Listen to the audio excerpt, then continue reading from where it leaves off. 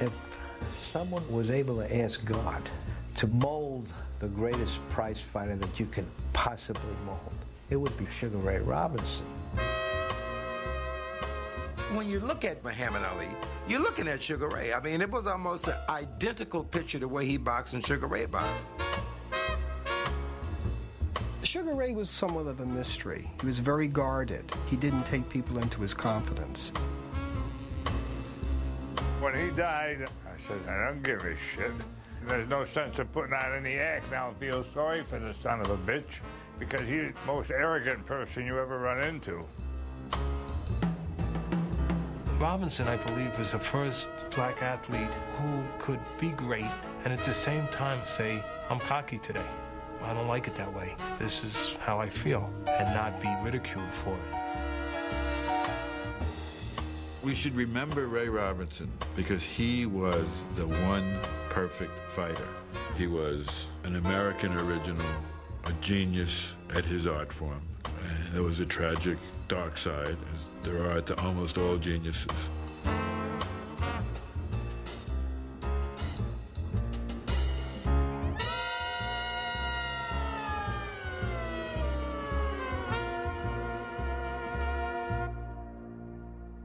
My name is Sugar Ray Robinson. It wasn't always Sugar Ray Robinson. I was born Walker Smith, May 3rd, 1921. Ray was born in Georgia, and his family moved to Detroit, and they lived in an area called Black Bottom. And as Ray said, they called it black because that's what we were, and bottom because that's where we were at. He liked sports, and he would ride on the streetcar going down to Brewster Center. It's a place where the young fellows boxed, and that's where he met Joe Louis. But he was so fascinated by this young man, Joe Louis, you know, carry his bags home and all that. And then when he'd come home, he would do this crazy shadow boxing. My mother didn't know what it was. She just thought he was crazy. Well, around election time, 1932, Robinson's mother, who was only earning $10 a week, decided it was worthwhile moving to New York for $15 a week. And they packed the whole family up, got on the bus, and went to New York. And they lived a hard life of a single mother.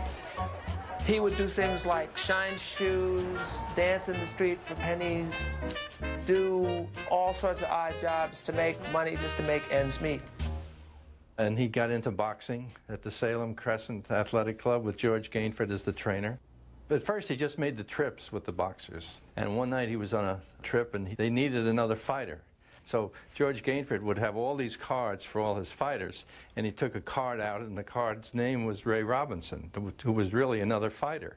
And he gave the card to the guy we now call Ray, whose real name was Walker Smith, and said, well, you're Ray Robinson tonight. So he won that fight, and then he won a couple more, and it turned out he was Ray Robinson forever after that.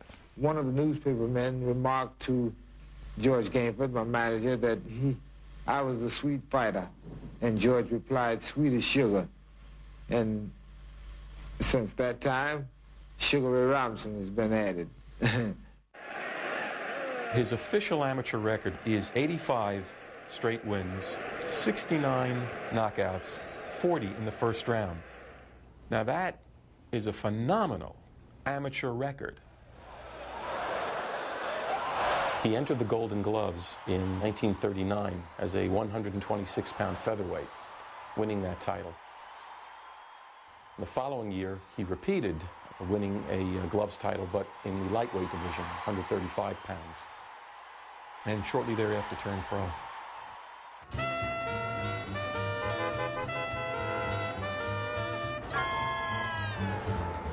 His debut was in Madison Square Garden, which was very unusual for a rookie pro in his first fight.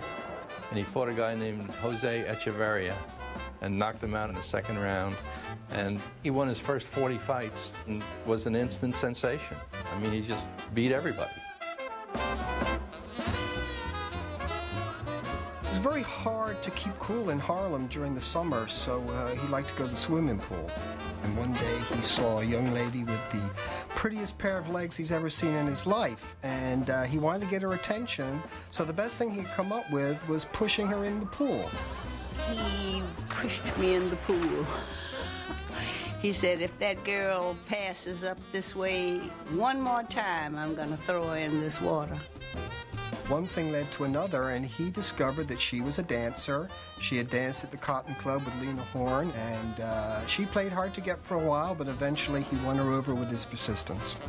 I finally told him, if you propose to me one more time and have me go and take that blood test, I'm going to be bloodless, because every time I turn around, you have me take the test, and there is no marriage. So if we are not married on the next one, I'm going to leave. He said, I want you to be with me.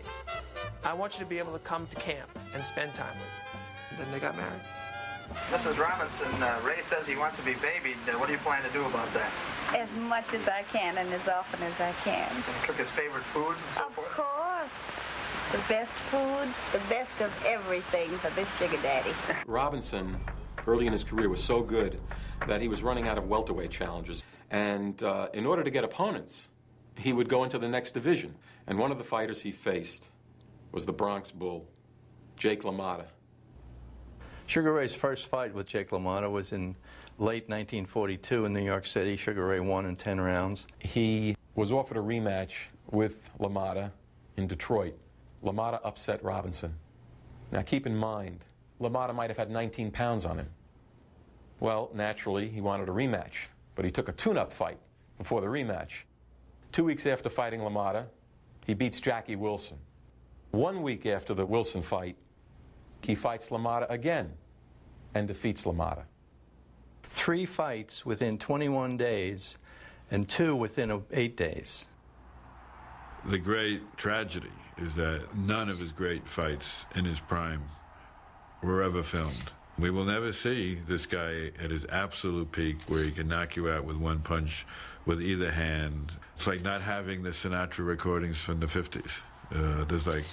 We can only imagine it from the old faded newspaper clips.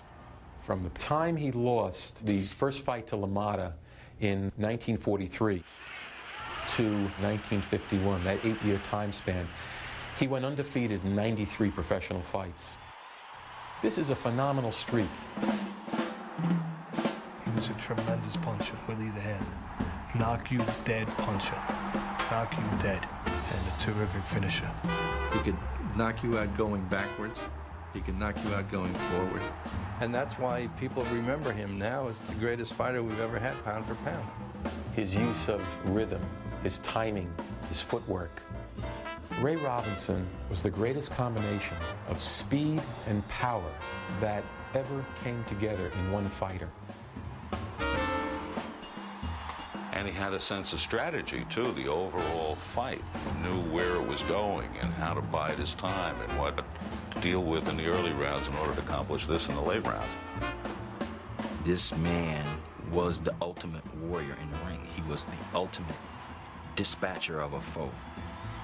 He was a distance fighter, an in-fighter, very scientific, beautiful to see. And he made this brutal, uncivilized, barbaric sport balletic. Ray Robinson was the perfect fighter because he had no weakness. He had one of the greatest chins of all time. He was never really knocked out in a 25-year career.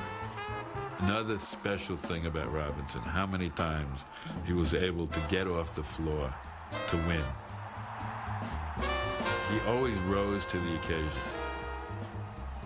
Don't give him a rematch. Because once you beat him that way, you'd be sure that the next time he'd adjust and he'd know what to do.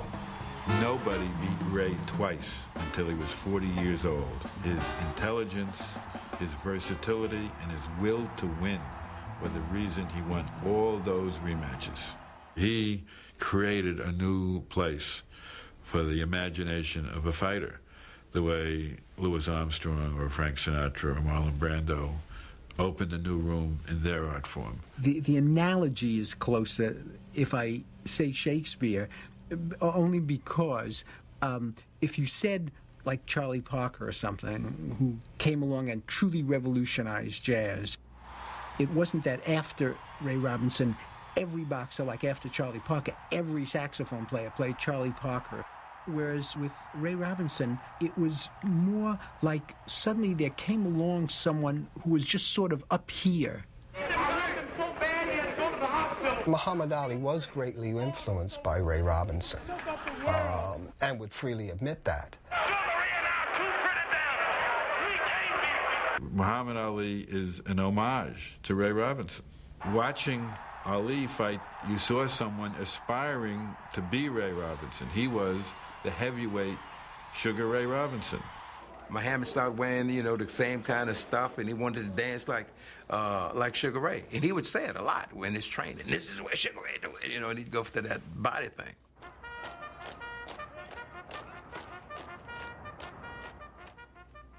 A few weeks after the third fight with LaMotta, he was inducted into the Army. He was assigned to the Joe Louis Troop, which was a group of boxers headed, of course, by the heavyweight champion that toured around Army bases in the United States trying to foster good relationships between the black and the white troops. But obviously down south they had a different ideal of what was a good relationship, because when they got to Mississippi, Ray discovered that the black troops were not allowed to come to see the exhibition. So what he did is he confronted the general at the post and said if there weren't any black troops there, there wouldn't be any exhibition. So a quick call to the War Department, and that was another victory for Ray Robinson. The Army decided to send the group overseas because they were having great racial problems, particularly in England. And Mr. Robinson decided that was not for him. So when the group left the port of embarkation, Ray was among those missing. He was soon going to be shipped out to Europe, but Robinson didn't want to go.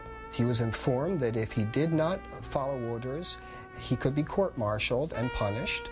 What eventually happened is Ray Robinson claimed to have fallen down the stairs. Ray's story was that he tripped, fell downstairs, had amnesia, woke up in an Army hospital in Staten Island, and that led to his discharge. Now, that has always been Ray's story.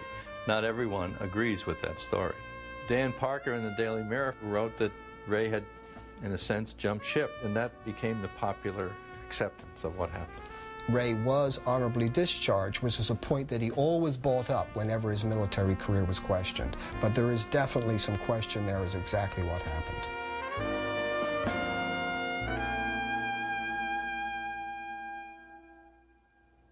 When Ray was discharged from the Army, he had been widely recognized as the best welterweight in the world for a long time, but he couldn't get a title shot.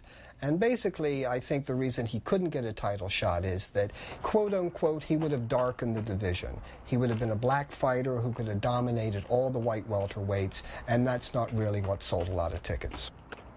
Eventually, it became obvious that Ray Robinson was getting the shaft, and the public pressure built, and eventually he was allowed to fight Tommy Bell for the vacant title. During the fight, Bell, in fact, knocked him down, knocked Ray right on his nose.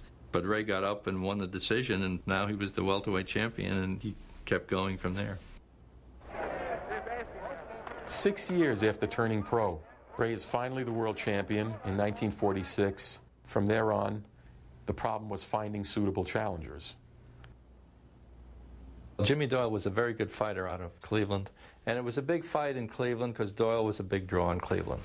The night before the fight with him, I dreamed in my sleep that I knocked him out and he died in the ring. And I got up that morning and I told the commission that I wasn't going to fight. 2 religious men were brought in to speak to him and say, Ray, this is obviously just a dream. But it turned out it was a prescient dream because he killed Doyle with a single left hook.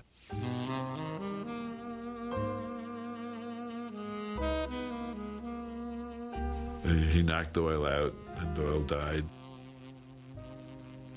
A few days later, there was a coroner's inquest. There were a lot of headlines. Robinson under probe and death of fighter. And the DA said to Robinson, "When did you know you had him in trouble?" And Ray says, "When he signed the contract, I knew I had him in trouble. It's my business to have him in trouble." And his mother was convinced for the rest of her life that this had a profound impact on him as a fighter, and that mentally he was no longer the same. Ray would say to her often, "I didn't mean it, Ma. I didn't mean it." I think it's hard to overestimate the impact killing Jimmy Doyle had on Robinson. If he went into the Doyle fight with a reserve about boxing as an avocation, I think he came out of it really disliking it, knowing he was a genius at it, but not getting any pleasure out of it. You give me the impression that you rather enjoy your work, is that right? No, just the opposite, Ed. I've never enjoyed boxing. It's just a business with me, and I guess I know I've never enjoyed it. He just did it for the money. That's what it get you out of the situation that you're in, stop your mother from working, poverty, better things of life. So that's what he did it for.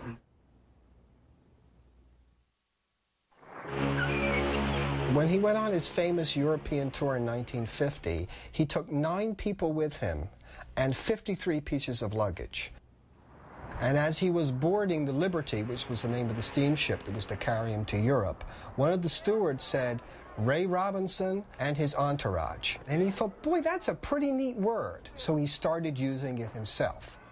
Now, Robinson didn't tour like the average fighter because he wasn't the average fighter. He was boxing royalty, and he saw himself as a king. The entourage consisted of a chauffeur, a valet, his personal golf pro, a barber, even a court jester to keep him in a good mood. Ray, when he was in Europe on the tour, he had 5 fights in 29 days, and he won them all, 4 of them by knockout. He was paid $50,000, and he had to spend all $50,000 to subsidize his entourage. He loved people around him, and when they weren't there, he was depressed. When they were, of course, he was elated. I don't think that he was necessarily lonely. I think that the entourage gave a little bit more credence to his ego. And God, he had an ego. This guy was truly an artist. I mean, he was a true artist, and one always associates a vast menu of tics and phobias and eccentricities with an artist. For example, he had a house in the Bronx. The most important part of that house was the wiring that he had so that he could hear everything that went on in every room. That was Ray. Just very, very unusual. I can't tell you how many meetings I went to with Ray on the 14th floor and the 12th floor where we walked because he wouldn't ride an elevator. He'd fight anybody. He'd get on an airplane. He would not ride in an elevator. And he called everybody by their nicknames. Never would call them by their name. My name was Neck, N-E-C-K. I had a skinny neck. My sister's name was Lard, L-A-R-D, because she was fat. He always called me Henry, and my name is not Henry. George Gainford, who was his manager, he called him the Emperor, and he called me Sarge. That's the nickname he called me. He'd say, "Sarge, go get this for me," or "Go bring the car around the corner for me, Sarge." I'd never seen such a gorgeous car. It was pink with little, like, gold dots in it. What a car that was. And I said, I got to get me one of them. I saw him one night driving down Broadway, and he was waving, driving the car and waving at 43rd Street and 44th Street, and people were screaming from the sidewalk at him. If that car moved anywhere on any avenue, everybody stopped. It stopped traffic. People stopped, they gaped and looked, and then everybody would say, "Oh, that's Sugar Ray Robinson, that's Sugar Ray Robinson." After having 5 fights with Jake LaMotta, who was still the middleweight champion of the world in 1951, Ray signed a contract to fight Jake for the title. Going into the 1951 middleweight title fight with LaMotta, Robinson's record was 120 wins, 1 loss, and 2 draws. I don't think that record will ever be equaled in the entire history of boxing. Ray decided that maybe he needed a little extra edge and he was going to try and psych out LaMotta. Ray liked to get this raw beef you know, and he had an old orange squeezer. The steak would go in there raw, and they would crush the steak. You'd squeeze it down with a glass there and drink the blood. And he had to drink that for stamina. During the contract signing luncheon, Ray had the waiter bring out a glass of blood, and he drained it right in front of Jake, who, like, you know, his eyeballs rolled back and he got kind of nauseous, and then he offered one to Jake, but Jake really didn't want it. But he thought Ray was crazy. The match was finally made for St. Valentine's Day, 1951. Robinson, brilliant strategist that he was, knew that LaMotta had trouble making the weight for this fight and decided to play the Matador against the Bull, and he made LaMotta work in those early rounds. By about the 10th, 11th round, LaMotta was pretty well spent, and that's when Robinson turned it on. These are clean whistling shots, lefts and rights. How he can survive them, nobody knows. And Robinson stopped the indestructible Jake LaMotta, and that fight came to be known as the St. Valentine's Day Massacre. And the new world middleweight boxing champion, Sugar Ray Robinson. Back in the 1950s, most, if not all, of boxing was controlled by organized crime. The mob ran it. Frankie Carbo, who had been a member of Murder Incorporated, was the brains behind it all. And he had henchmen like Blinky Palermo, who operated in Philadelphia, who helped keep everybody in line. I didn't realize that people could be so easily intimidated.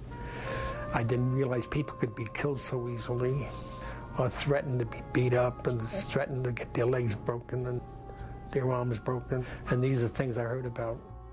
We know from Robinson's own lips that several times gangsters went to him in this period and just said, we don't want you to take a dive. Just carry this opponent or carry that opponent 10 rounds. We'll just bet the fight goes the distance.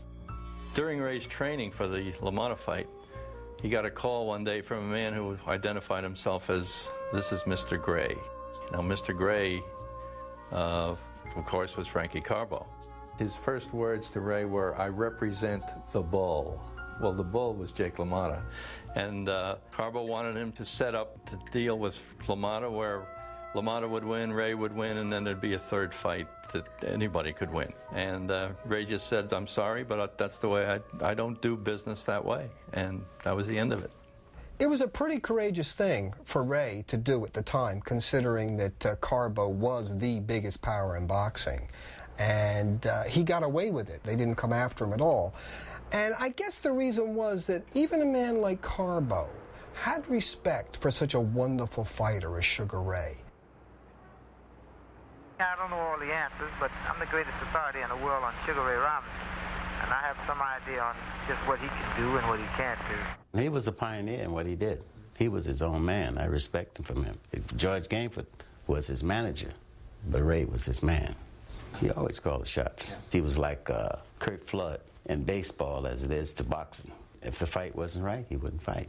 Due to difficulties with the International Boxing Club and the television people, we rescheduled it for December the 12th. If a promoter was promoting a Ray Robinson fight, he'd never really believed the fight was going to happen until Robinson was in the ring and they rang the bell. Because if he didn't feel right physically, he would pull out. If he wasn't satisfied with the financial negotiations, he might pull out.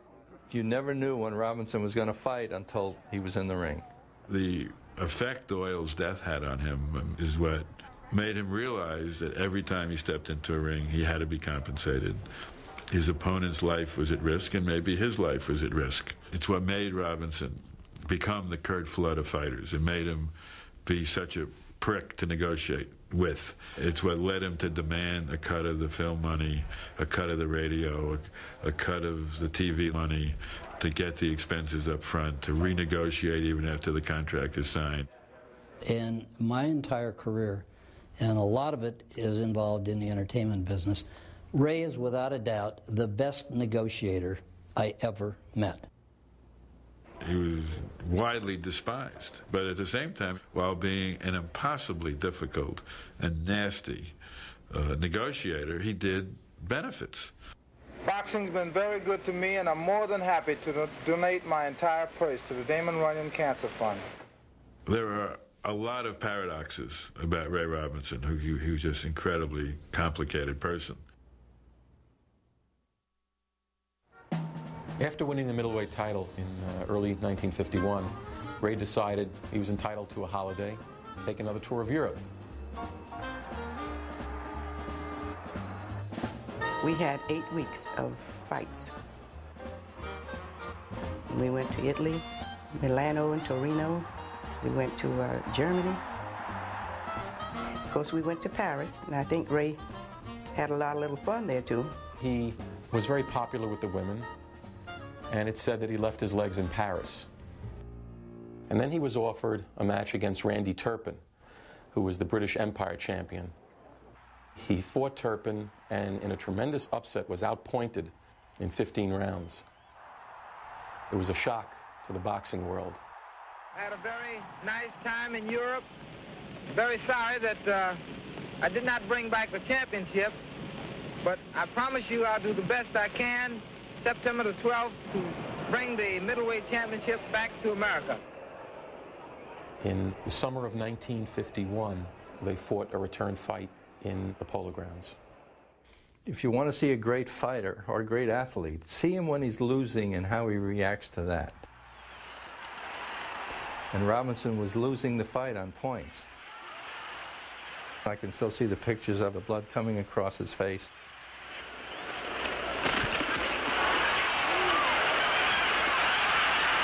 Ruby Goldstein, who was the referee, walked over to Ray's corner at the end of the 9th round and said to Ray, "Ray, your cut is very bad. I'm going to stop the fight."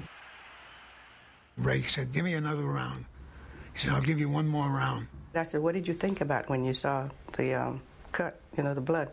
He said, "Do or die."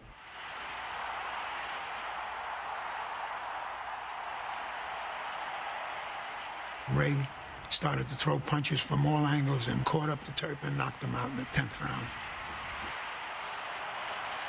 The winner and the new middleweight champion of the world, Sugar Ray Robinson.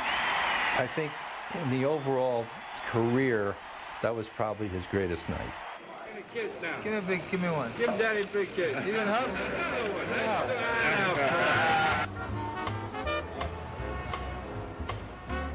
Sugar Ray was one of the first black fighters who was an entrepreneur. And this was completely unheard of at the time, and I'm sure that it shook up the establishment a little bit.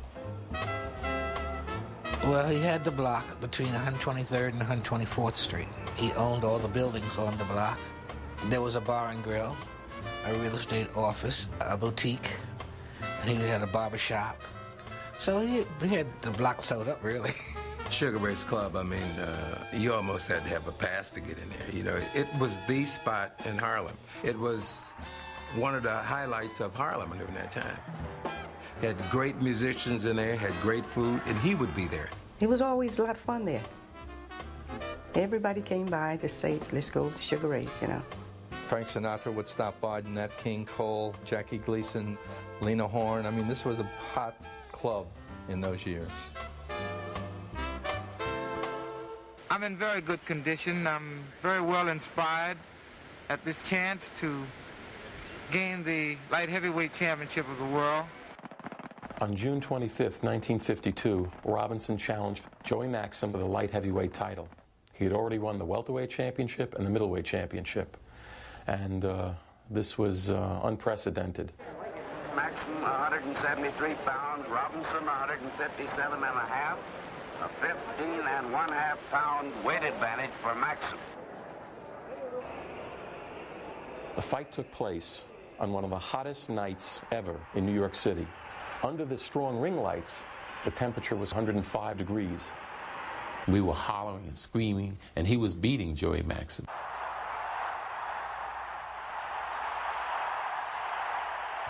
By the 10th round, the referee, not the fighters, the referee collapsed and had to be escorted from the ring, replaced by another referee. Robinson began to noticeably show the effects of the heat. His legs began to get a bit shaky. In the 13th round, he missed a punch and fell flat on his face.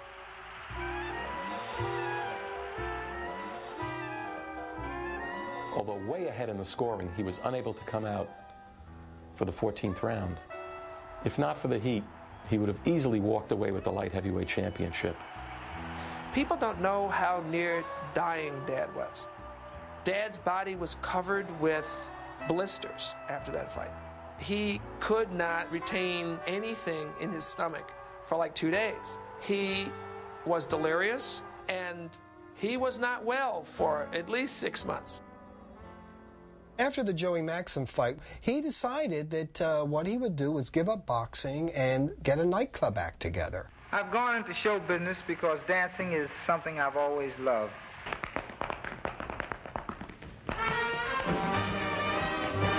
I was a writer on the Pat Boone Show, and Sugar Ray was going to be a guest on the show. And he came on very, very confident that he could sing. He was quite a terrible singer. With that velvet glove, I remember him telling me that this was just the beginning for him, and he planned to carry it further and even sing opera one day. When I walk through a jam, no one knows who I am. And you thought to yourself, this guy's got to be kidding.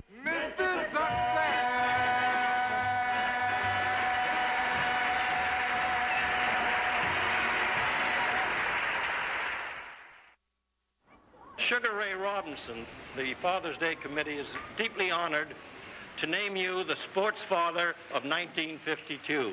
Here's your medal and my heartiest congratulations. Oh, what kind of a father was Dad? Dad, oh, that's hard to say. It's like horrible. My dad was a dad to lots of children, except his own. My brother and I, anything that we wanted to do, there was always the chauffeur or somebody to take us, not my dad. My uncle always liked my brother and I to be around him because, I mean, we were almost like his children, you know. His real children weren't around him as much as my brother and I were.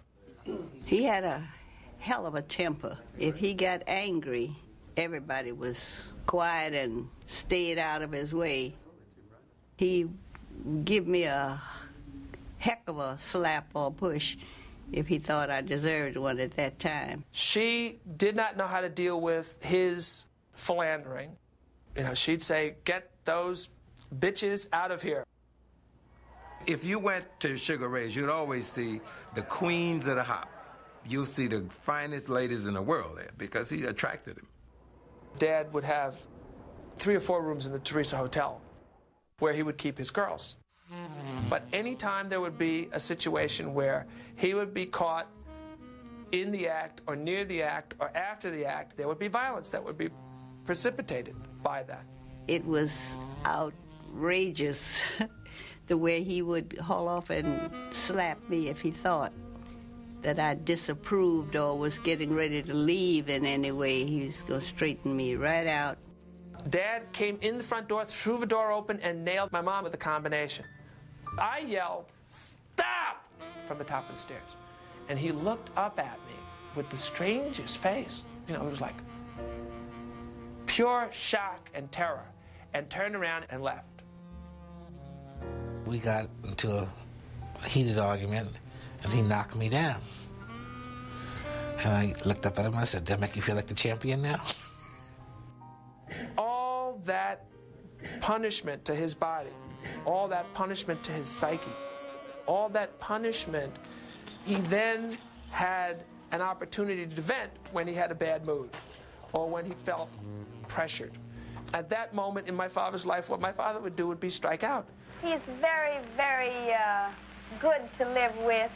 He's kind, he's considerate, and he will never share a problem with you. If there's anything that worries him, he keeps it to himself. So times like that, he may be a little quiet, but he's wonderful to live with. It's real interesting to know that here's a woman that constructed the whole story of Sugar Ray Robinson, who he was, the cavalier, gentleman boxer, you know, which I guess Dad was gentlemanly when he chose, but when it came to, you know, he was as down and dirty as anybody else. He was one of the most mixed up individuals I've ever known. psychiatrists would have had a field day with Ray. Dual personality. Ray would be charming, gracious, and 1 minute and the next minute have a stiletto in your back.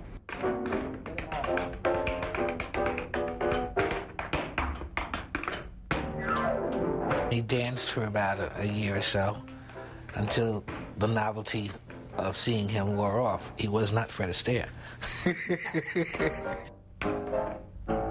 While Ray was dancing, I think he was in Europe at the time, he learned that his businesses had really financially collapsed. There were a lot of paradoxes about how Ray dealt with and felt about money. He was sloppy and neglectful about his own fortune that he amassed. He let his businesses run down. He got in trouble with the IRS over taxes. The collapse of his financial empire is what forced his compelling comeback. It's common gossip when a fighter makes a return to the ring that he's broke, desperately in need of finances. Well, that's somewhat true. I need a buck as well as anyone else, I guess. But at this stage, having been out almost 3 years and with only one tune-up fight, his timing wasn't down, his conditioning wasn't fully there. It's strange to see Robinson take two, hoping to land one. We've never seen him do that. He wasn't quite ready for a fighter such as Tiger Jones. And at that point, even the close members of Ray's camp thought he was washed up, that he was through, that he'd never be able to regain the title again. Ray was not discouraged by the loss to Tiger Jones. Perhaps the fact that he needed the money pushed him on as well. And he did eventually succeed in obtaining a title fight with Bobo Olson, who had the middleweight title at the time. How's the fight going to go? Well, I think the people will get a run for their money. See that? Always have when we fought. Going to go 15 rounds? Won't go over that. That right, Bobo? Right. Now at long range, Olson's left goes to the head. He drives the right to the chin. And Olson is down for right uppercut to the jaw. Olson is down on his back. 3, 4. He's rolling to the 5, 6, 7. It is going to be a knockout for Sugar Ray Robinson. After knocking out Bobo Olson and regaining the title, Ray felt vindicated. The newspaper guys didn't think he would win. Nobody thought he could win. So on the way back to the dressing room, Ray Robinson, who was always in control of his emotions, actually broke down and cried. There's a quirk in American hero worship that I think people love you more if you have been humbled once or twice, if you seem vulnerable, if you have a weakness. And I think the same thing is true of Robinson. After he lost a couple times, when he reached the level of being a mere mortal and not a god, then I think he became more and more popular. Ray, let's have a big smile. Boy, good smile.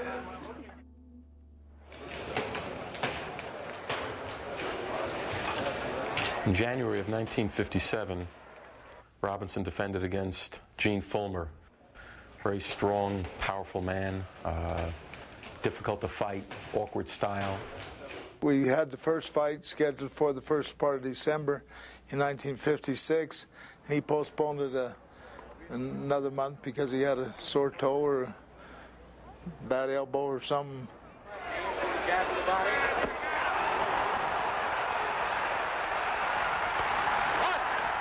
Robinson lost a 15-round decision.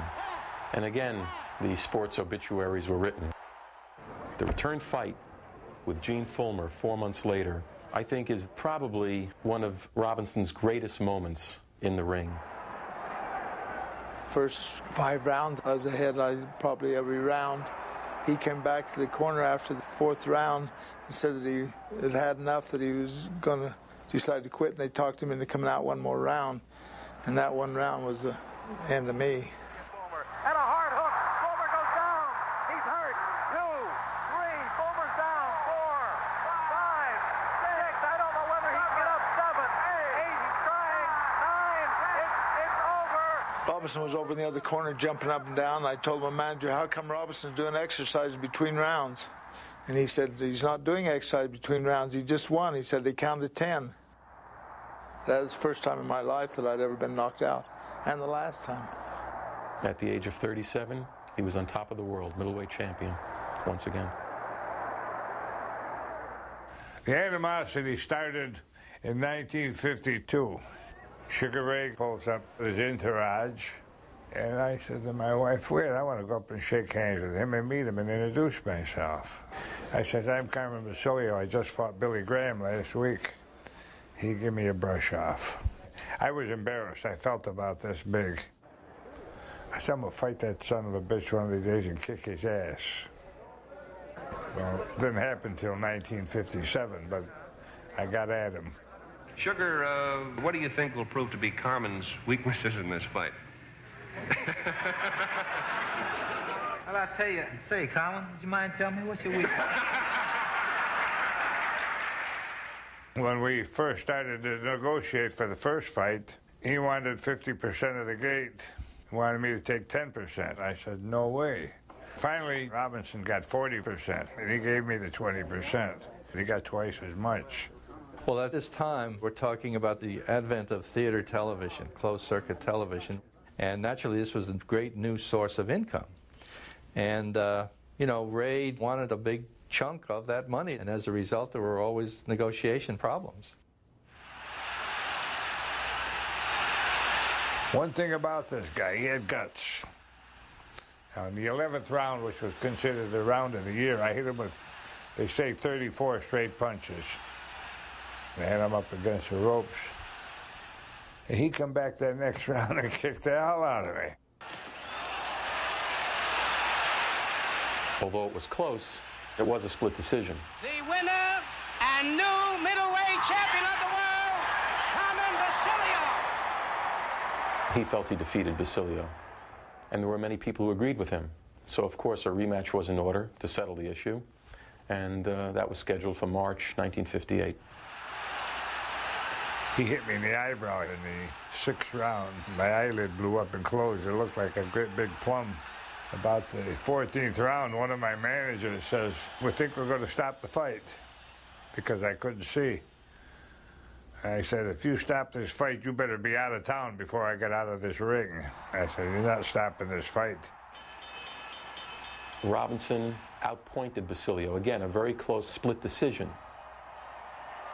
Any possibility that you may fight Carmen Basilio again? Well, it's hard to say at this point. There's a tax situation that has to be considered, and I have to follow the advice of my accountants and my consultants. Around the time of the fights with Carmen Basilio, the IRS was putting tremendous pressure on Ray. In fact, the first fight, they took his whole purse, which was about $500,000. Robinson in white, Pender in black, and they collapse out on the apron. By 1960, Robinson's marvelous skills had eroded terribly. He was nowhere near the fighter he used to be, but he was still a good fighter compared to everybody else. He also had a lot of problems financially, had a lot of problems emotionally. He'd met a woman in California, Millie, who would eventually become his wife. His marriage with Edna May was breaking up. He was going through a lot of turmoil. When Dad and Mom got divorced, she came to me and she said, I want you to know that I love your dad, but I really don't want to take any more beatings, and I'm tired of his messing around. Yeah, I missed him so much, and I said I'll regret it. I shouldn't have left him, but I did, and I never went back to him.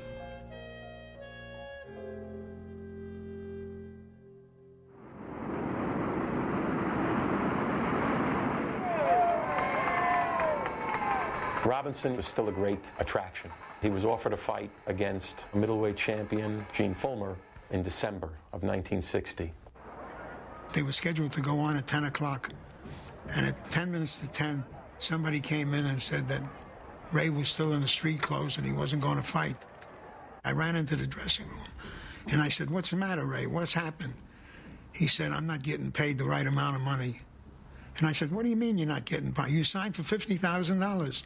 And Ray says, yeah, but for television to be shown in the United States only, and I hear it's being shown in England, and I want another $10,000. Otherwise, I don't go in the ring. And I think we argued for 5 minutes and lost the case. And Ray got into his boxing togs and walked out and fought a draw with Gene Fullmer. It's entirely conceivable that Robinson could have won that decision and won the middleweight title for a 6th time. In the rematch, Robinson was now going on 41 years old. The last fight I had with him, the day of the fight, he wasn't going to fight because the ring was too small, he thought. So the fellow that was promoting the fight decided that he would go down to the hardware store the next morning and get a tape measure and have him cut 1.5 feet out of the tape measure so that the ring would look longer than what it actually was. And Robinson seen the tape measure, so he said, okay, let's go. It didn't need necessarily be bigger. He just had to be bigger in his mind. It was a man who just couldn't accept the fact that his physical skills had eroded. Robinson just couldn't do it. Still the champion, Gene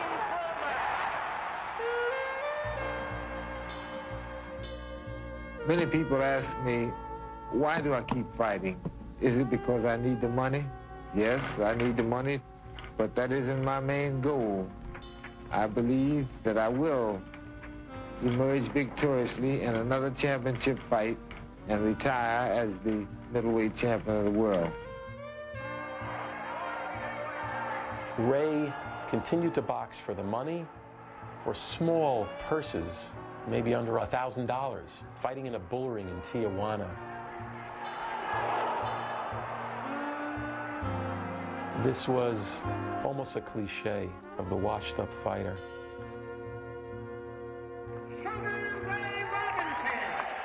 Finally, in November of 1965, he fought Joey Archer, #1 middleweight contender.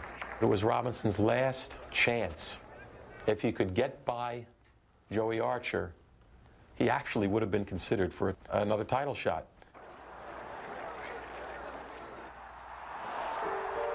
Robinson got knocked down by Joey Archer, and Joey Archer couldn't break a potato chip with a punch. And I found myself sitting next to Miles Davis. And I remember Miles standing up, and there were tears welling in his face to have seen this, because I think he believed that Robinson was going to get knocked out.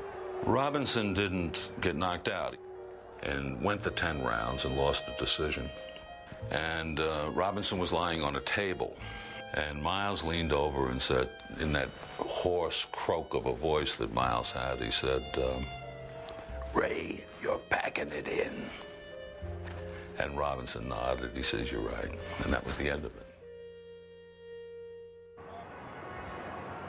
Madison Square Garden decided that he really deserved a proper send-off.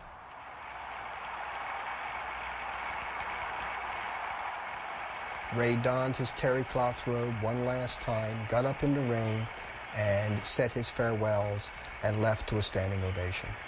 And then he and Millie went home to their new apartment, and when he walked into the apartment, he had this huge, big, world's greatest fighter trophy with him.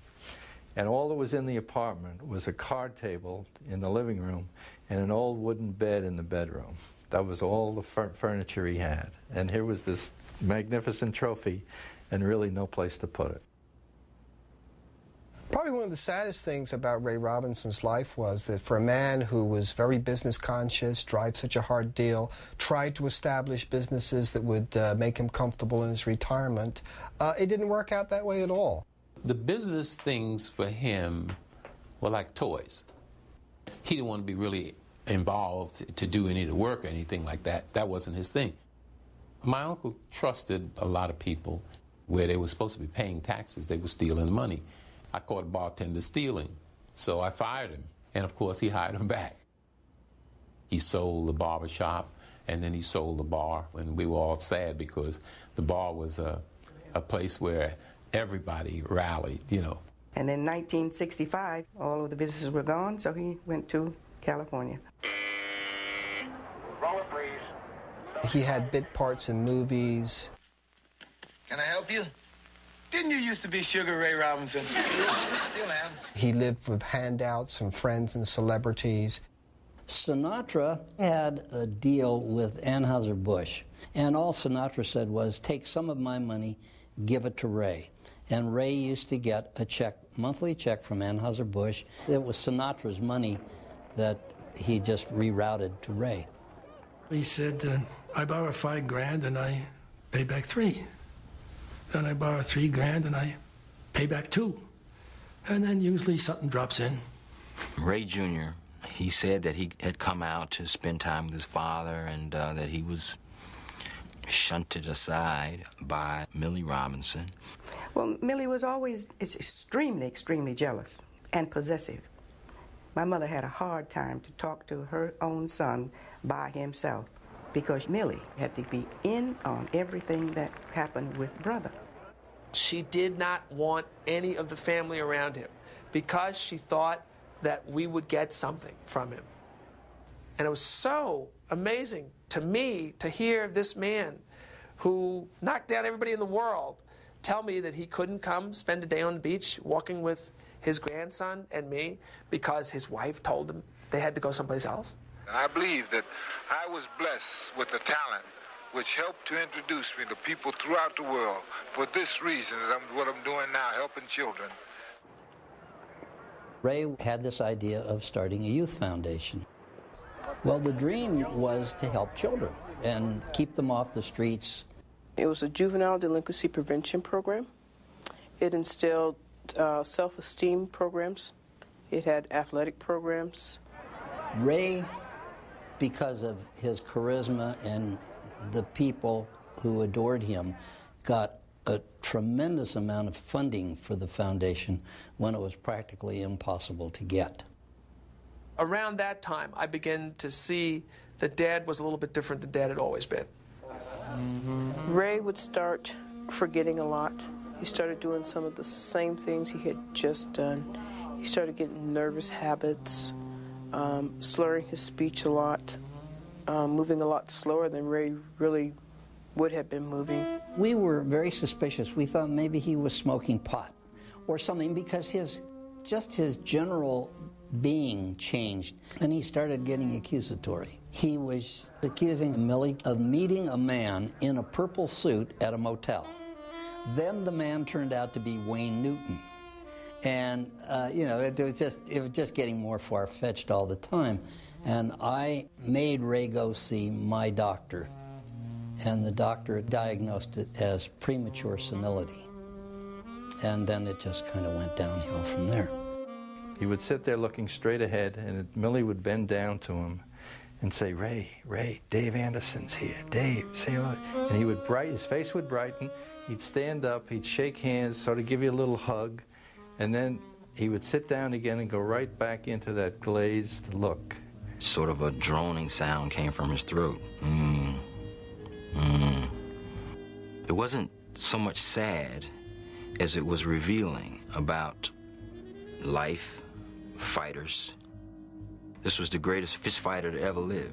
So if this is what happens to him, this is what happens to them all. My mom and I had this conversation about him. I said, Donnie, I'm not going to see him again. Something's going to happen. He said, well, let's go. So we jumped on a plane and we went out to see him in California. And we walked in the room and he didn't even know who we were. He was sitting up on the couch. And then my mother walked over him and she grabbed his face and kissed him. And she said to him, this is Neck, this is Neck. And he looked up, with glazed eyes, and he said, Neck. And he grabbed her, and then he looked over at me, and he said, Henry. And it was still the same nicknames, I don't know how long it was after that. It must have been about 2 weeks or something, or a week, that they said he was dead.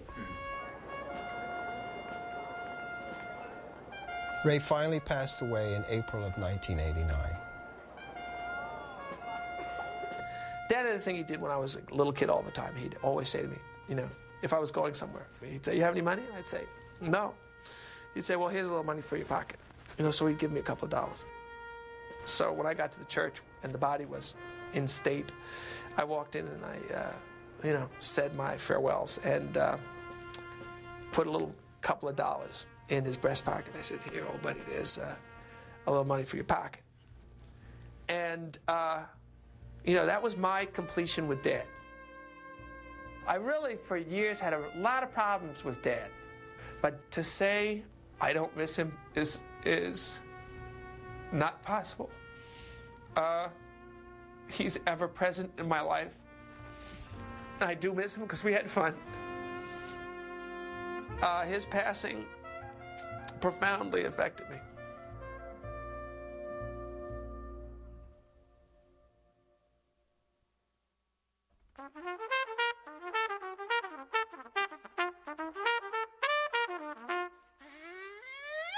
The business that Ray Robinson championed is a brutal, debilitating, ugly business. But he championed it beautifully. I have to put him in the pantheon of pugilism. That's his place. The greatest pound for pound that I ever saw. And as a human being, he was a man wrestling with his own problems. Anybody can lead a life in which everything goes smoothly. What's much more interesting is the flaws. Mistakes will be made. It's a question of what you do after. His record at the end of his career was 175 victories, and he had 110 knockouts. I mean, that's twice as many knockouts as active fighters have fights these days.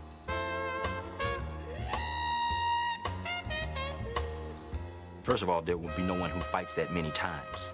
Second of all, there will be no one who wins that many times. And lastly, there will never be anybody that looks as good doing it.